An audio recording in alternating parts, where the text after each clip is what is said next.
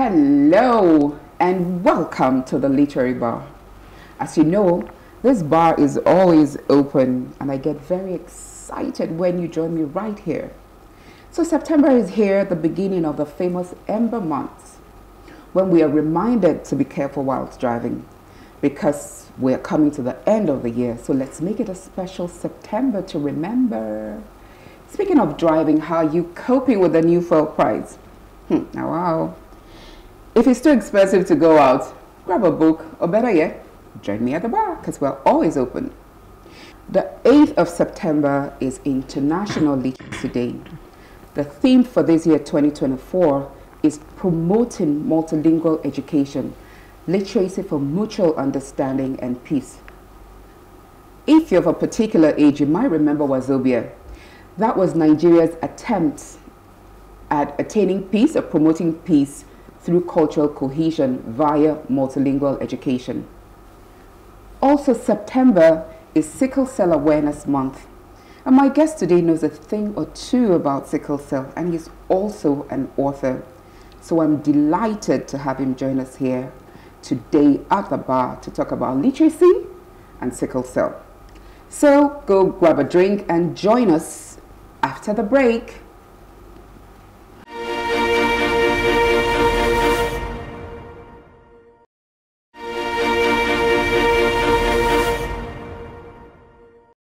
Welcome back.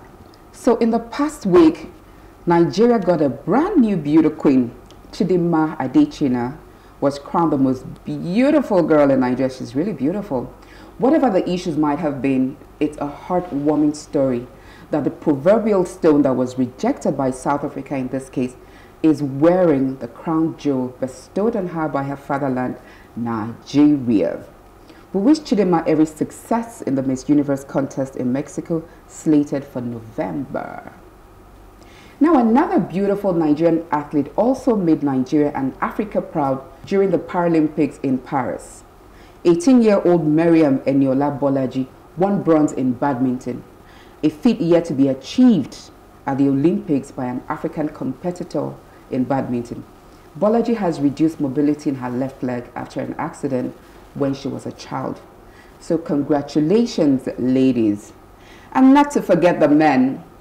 A king got his bride. 56-year-old King Mswati of Eswatini, formerly Swaziland, just got married to his 16th bride. And she's none other than 21-year-old Nomsebo Zuma, Jacob Zuma's daughter. The 21-year-old caught the king's eye at the annual reed dance in Umhlanga, Eswatini. The spectacular reed dance is an opportunity to school young virgin schoolgirls in the Zulu culture. During the ceremony, the girls are a sight to behold. They wear short beaded skirts, decorated with fringes and buttons, together with anklets, bracelets, necklaces, and beautiful sashes. Their chastity and purity is also a big attraction for the king. So congratulations to the king and his 16th wife. And of course, his new father-in-law, Jacob Zuma, the former president of South Africa. Congratulations to everybody, the queens and the king. So after the break, you will meet my guest, and it is his birthday too. This is our first birthday at the Literary Bar. So we'll be popping something right after the break.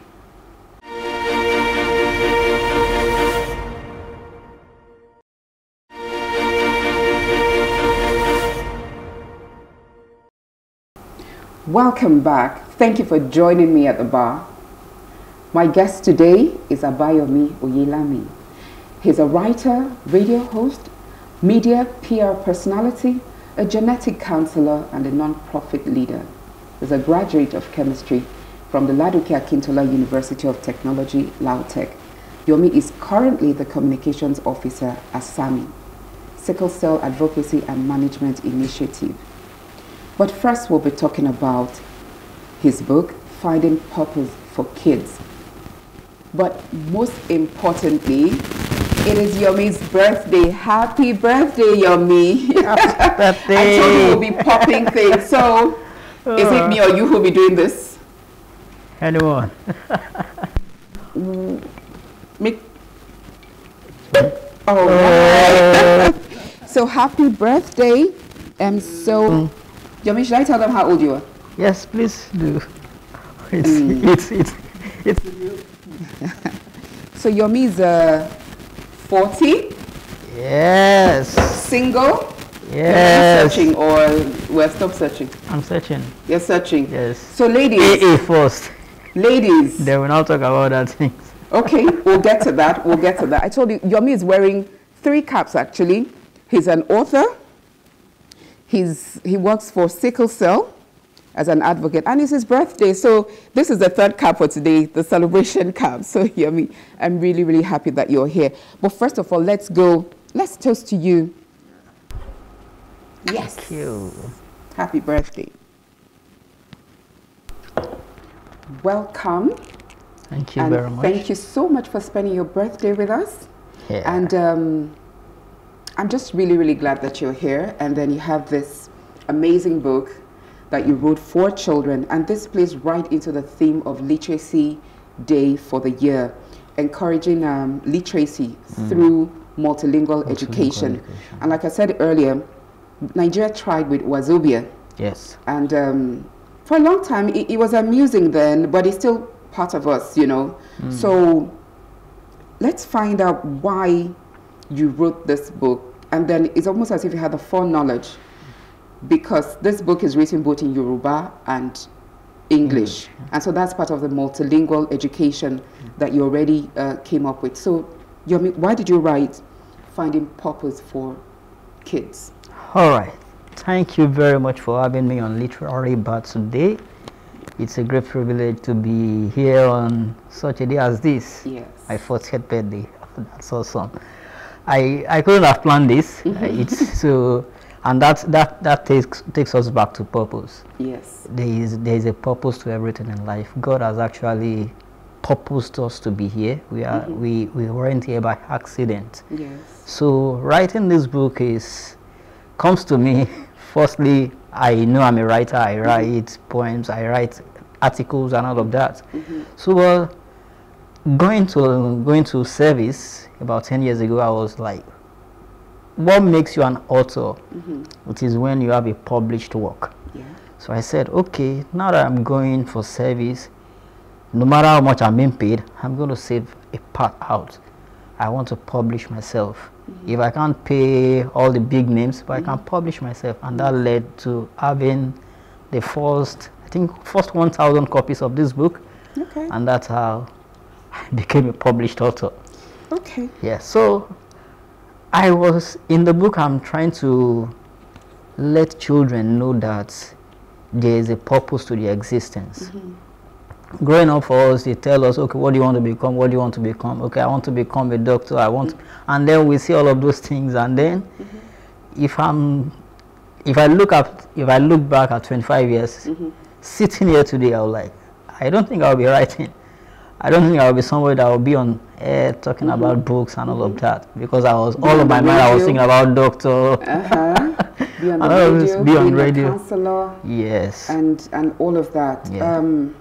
I like this book because of its simplicity, and also because you talked about it through a parable. Yes. There's Baba Agba, Yes. who is talking to the children, Yes. about people trying to find, about the young men inside, Yes. who wanted to inherit their father, who was a yes. good king. Yes. And even the shenanigans that went inside one of them, I think Adebi. Yes, Adebi. Trying to take over the throne. Yes. And that also keys into even the political shenanigans that we're having today. Exactly. But I also love the fact that you talked right into the Yoruba pantheon. Okay. The oracle, the Ifa. Yes. And that. And so there is nothing wrong in educating children from our culture. Yes. And so when we're talking about cultural cohesion, is also encouraging children to know their background and the stories. Yes, and the stories that helped us to find. So I would just want you, acting like Baba Agba, to tell the children something in Yoruba, and then you can translate in terms of finding their purpose. Okay, ẹ̀yin láyé ìgbà ìwáṣẹ̀ a máa ń sọ wípé ṣẹlẹ̀rú àgbo àgbàrá àgbo lọ́ṣún fi ń wẹmọ rẹ̀ kí dókítà ò tó dé.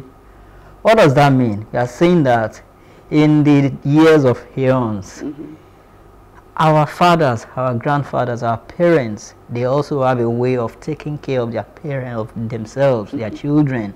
We also have a well-established way of life, talking about our health, our education, and every aspect of our life. So we weren't just some bunch of men and women who were just climbing trees and all of those things that you might have heard. That we both still, people think that we're still doing. They ask you, where are the animals? Do you live? How many animals? You climb trees? Yes? Yes. So we actually, it's a culture. There is an established culture called the African culture that educates, that leads you on the way of life, and we are saying that this culture still exists. Yes. And we can actually still take valuable lessons from there. And so I was using this book to marry what we have in the past, bring it to what we have now, and let's have a fine mix. And that's what we have with this book today. Yeah, but the book is small but mighty, because there's so many lessons in it. And I like when the Adebiyi usurped powers from his father. From his father. Yes. You know, and Adeshegun was sidelined, even though they thought he was a bad person. But the brother had to pay and bribe his way into being a king. The office, yes. And because he didn't have the passion for the people, he ended up being a terrible king.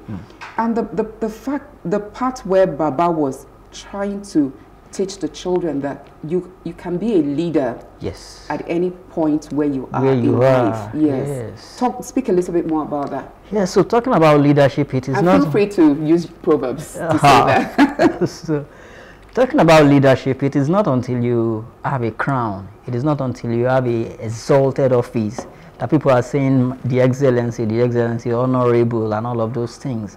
Those are not the things that makes you a leader.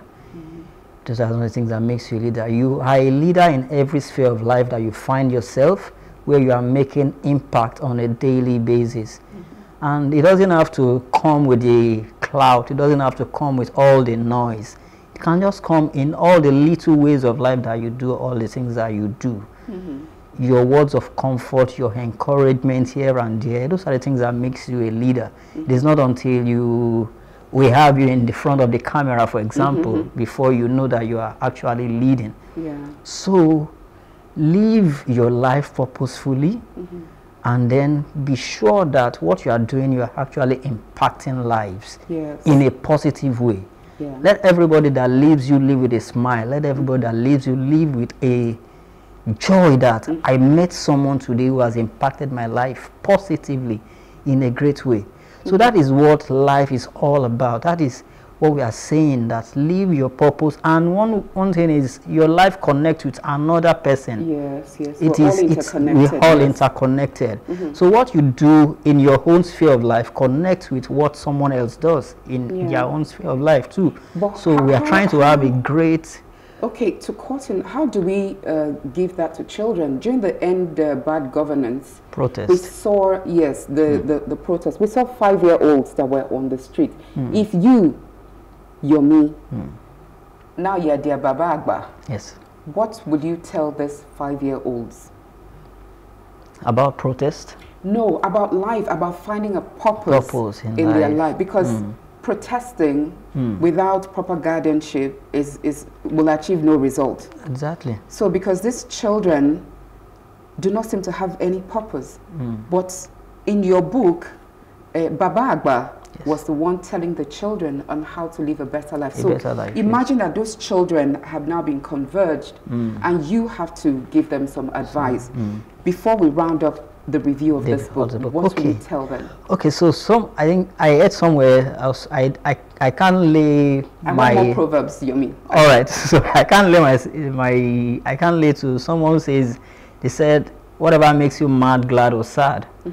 can be a link to your purpose in life. Yeah. So for a 5-year-old who joins a protest, for example, or for a 15-year-old or for a 20-year-old, there is a reason why you joined that protest in the first place. Do you know that reason well? That's number one.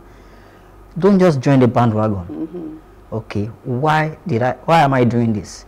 Okay, it's because of a certain person or a certain group of people that are not doing this and this. When you get to your own position, what are you going to do better? Yeah. That is what we say.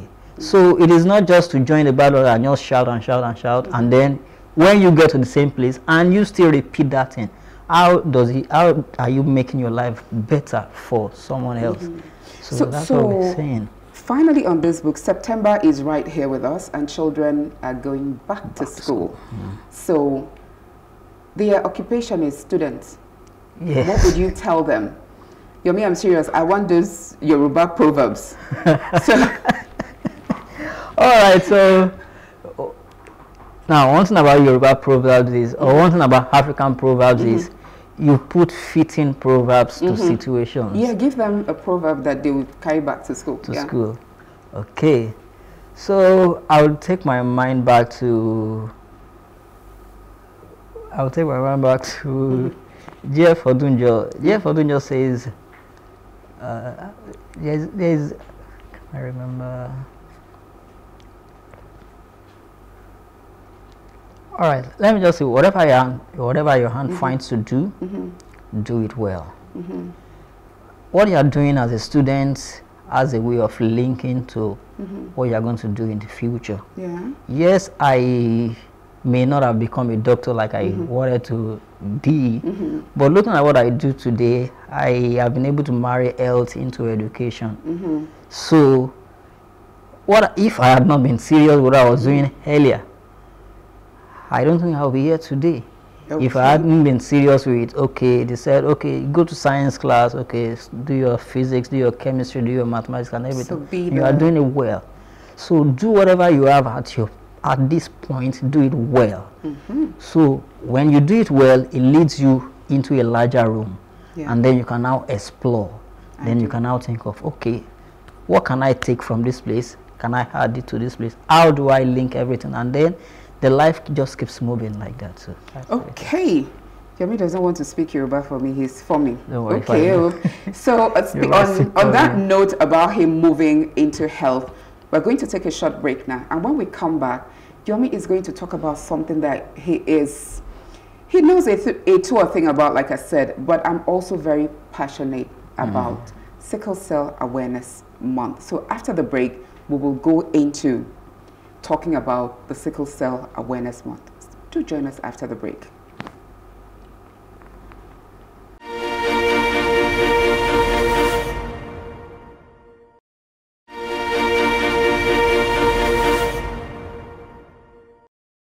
Welcome back. You're still at the literary bar with Yomi as our special guest. Before the break, we're talking about a book that Yomi wrote, Finding Purpose for Kids. Yomi is not just an author, as I said. Yomi is also someone who knows quite a lot about sickle cell, and being the Sickle Cell Awareness Month, I just think it is fitting for Yomi to talk to us about sickle cell. Yomi, what is sickle cell? Okay, sickle cell is a genetic disease, a genetic disorder. The United Nations in 2008 labeled sickle cell as one of the foremost genetic diseases worldwide, and they decided to put a date aside for it, so which we now culminated into what we have as June 19, where we celebrate the World Sickle Cell Day. Okay. Now, we know that one day is not enough to talk about something like that. And so that's how we came about September, which is a whole month talking about sickle cell awareness. Why are we doing this? We are doing this to create awareness and advocacy around sickle cell. Sickle cell does not just affect blacks, doesn't just affect Africans. If you go into the Middle East, if you go into, there are various places, and in fact, with the movement of people all across the world, sickle cell is just virtually everywhere. So it is important that we keep bringing it into people's ears, children, adults, everybody keeps knowing about what sickle cell is and what it is not, so that we can give the accurate information about it.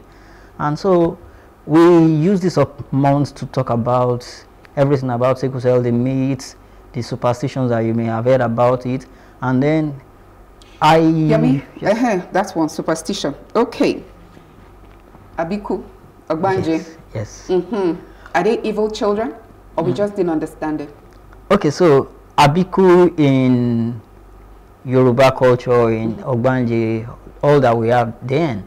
So for us today, we don't hear about Abiku anymore. We don't hear about Ogbanje anymore. Why do we not hear about those things anymore?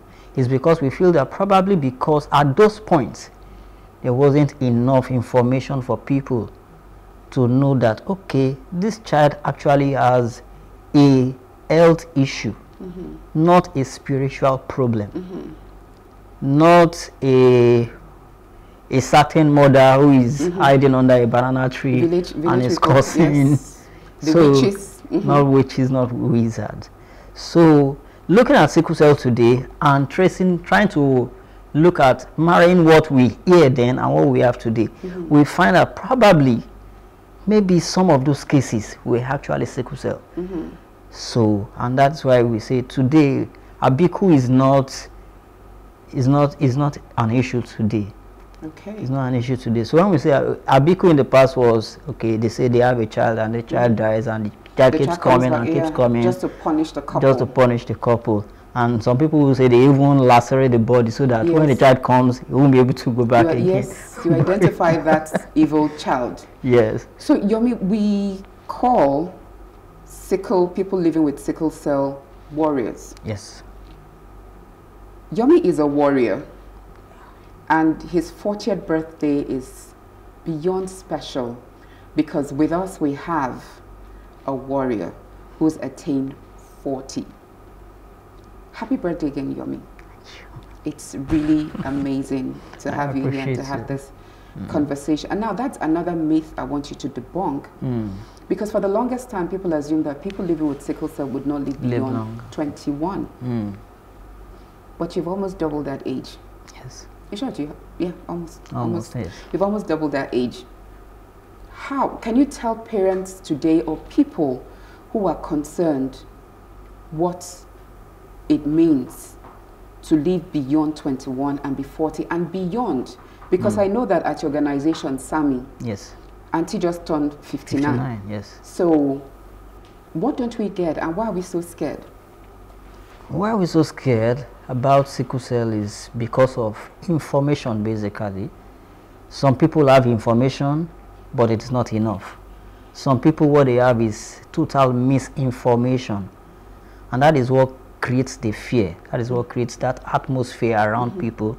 And one thing about even living is the atmosphere that you live in. Okay. If the atmosphere is not welcoming, so it's possible that people will not be able to attain as much as they want to. When you have spoken so much evil into someone's life, when you have spoken so much hate, so much worry into people's life, they may get to that point when they feel that they just give up on life. Okay. So I was speaking with someone some times ago. I told the person, I was still in school, and I told the person, okay, you want to go into this relationship, you want to go into this. For me as a person, why I'm here is because I believe and I have strong hope that I'm going to continue living. I'm going to live my life full, live my life whole, and live my life well. So I told the person that for somebody to live long, they need hope. They need that belief that I can actually live long, I can actually live well, I can actually live whole life. So for me, living is not just about just living. It's about full life, it's about well life, it's about whole life. Okay. Yes. Yomo, we're going to take a short break. When we come back, I have two of the most important questions I've ever wanted to ask anyone living with sickle cell. Do join us after the break.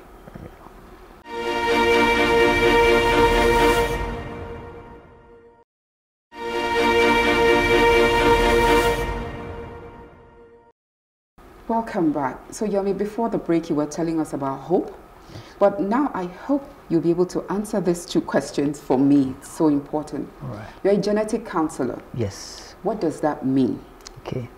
So people come to you now, they want to get married or they're already married. How does it work being a genetic counselor with Sickle Cell Advocacy and Management Initiative, which is where you actually do this counseling and work?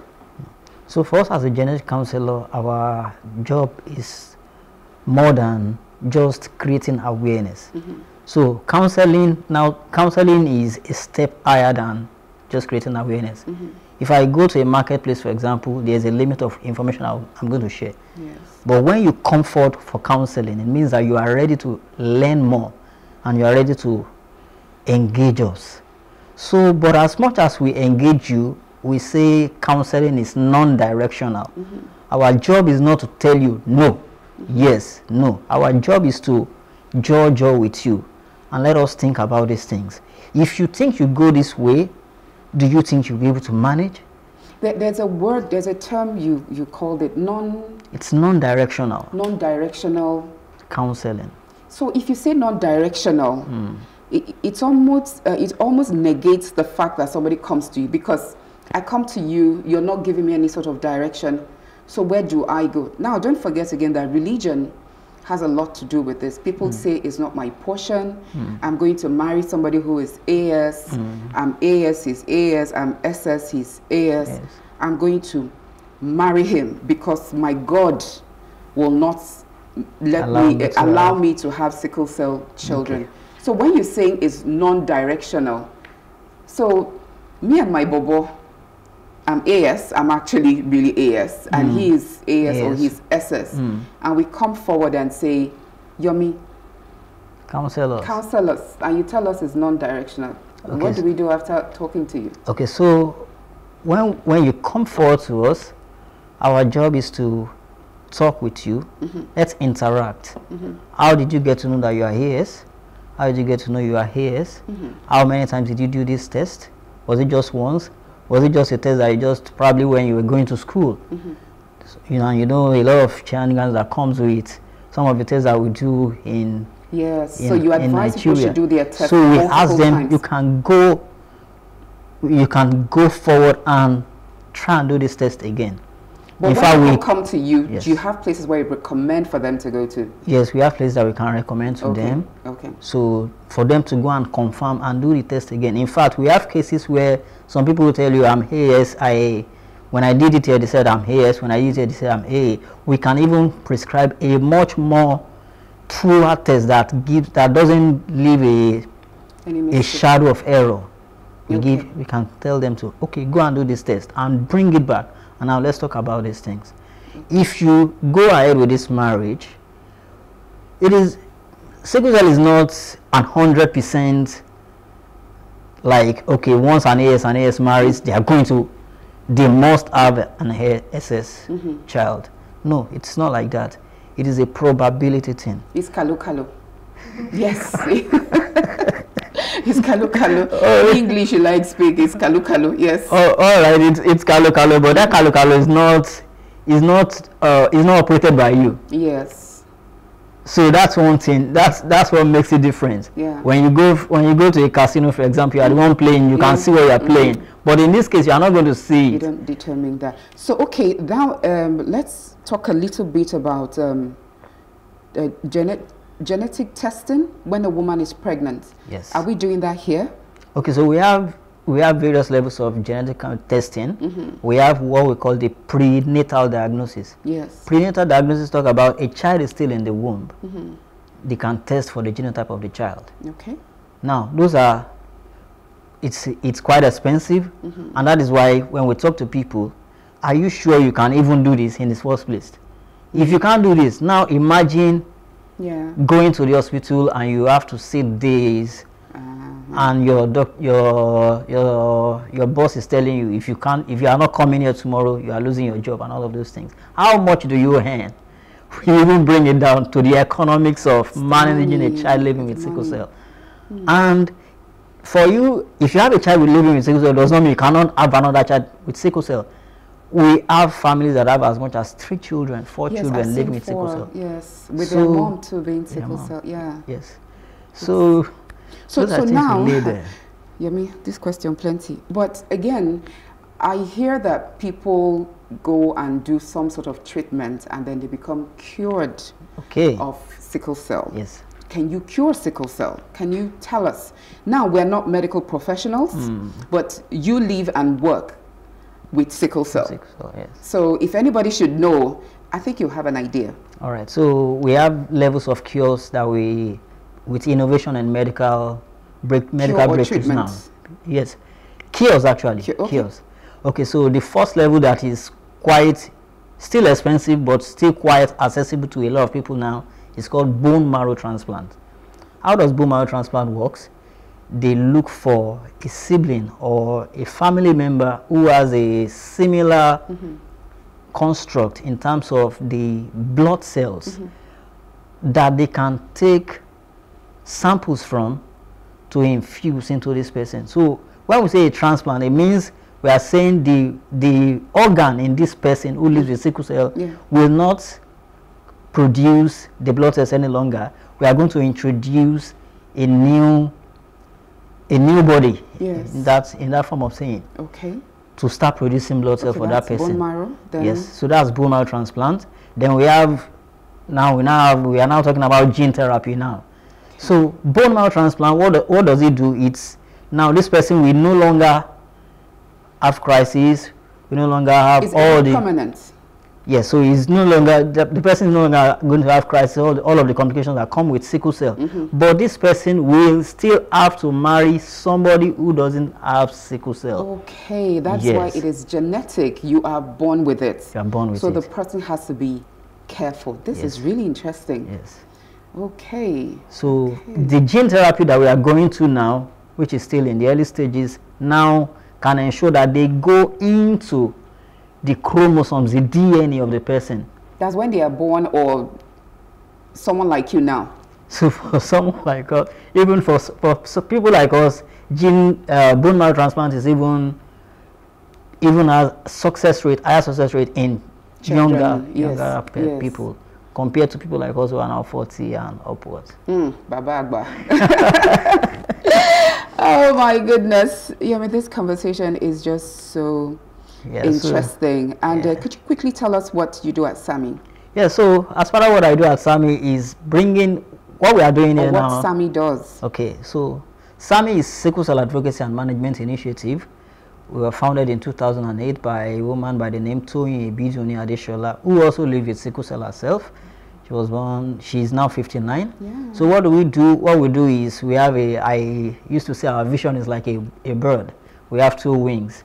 We have a vision to have a society where sickle cell disorder is reduced. Yes. And people living with sickle cell and their families are able to live healthy, positive and productive lives.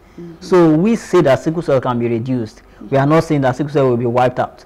Okay. Because even for you to, that's a different conversation entirely, because sickle cell has a malaria connection. That's a malaria connection.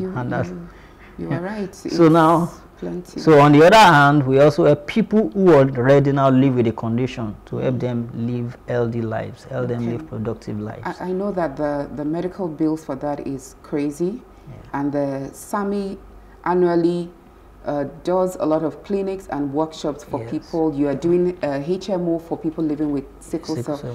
And that brings me to the fact that every February during the Lagos City runs, SAMI always join the marathon. They join the marathon and they have targets for that. Yomi is a marathon now.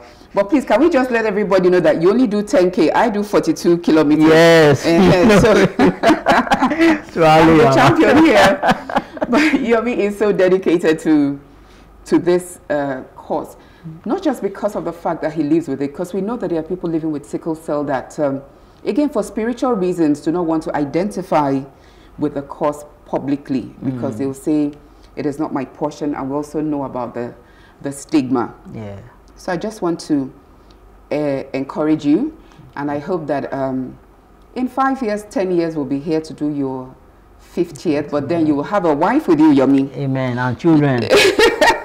Twins are coming. Yomi is single, oh. This fine boy here is single. So ladies, he's also searching. But as he says, it must be a lady that is AA. Yes. Yomi doesn't play. Yomi is black to the bone. So I don't even I don't even know how we're going to do that. Conversation will be another time when you tell us how you are black to the bone. But this is a bone marrow issue that we are talking about. So that shows you that it is really, really deep. If someone is saying it's a skin deep, but this one is bone deep. It's bone deep, yes. So please, let's be careful out there. Love is good. Loving with reckless abandon is also good. Passion, everything. But when a child is living with sickle cell, it can tear the family apart because it is expensive. It is even difficult for a parent to watch a child going through crisis. It is traumatic. So Yomi, they have a website. We're going to put it up there with his name so that you can reach out to Sammy and even get more information. Like I said, he does a counseling, non-directional counseling. So there's no judgment there. You just go there and learn as much as you can. So please, Yomi, together with Auntie Toyin, they said this year they don't want gifts. Just please keep donating to the cause, especially for healthcare. Because, I mean, what is life without good health? So please, how often do you have your clinics where you give out free medication and tests? Yeah, so the clinic, the Extra Care Field Medical Clinic, used to be a monthly clinic actually. But because of the economic conditions that we found ourselves, we've reduced it to quarterly. Quarterly, and so we stagger it like that so that our beneficiaries can come. They can take probably drugs worth 2 months, then that will last them till the next clinic and all of that. So everything that we do at the clinic is absolutely free. In fact, everything we do at SAMI is free. Yes. It's free for And I also people. like the fact that SAMI employs mostly people living with sickle cell, because I know how difficult bosses can be, even when you have ordinary malaria, how much more if it's a recurring situation. So Yomi is just a powerhouse, and Yomi, I can't thank you enough, and I hope that you will keep coming back. But before you go, we have cake for you. So just going to take a short break so that we can get our cake ready, and then Yomi can make his wish, and then we'll round up. See you shortly.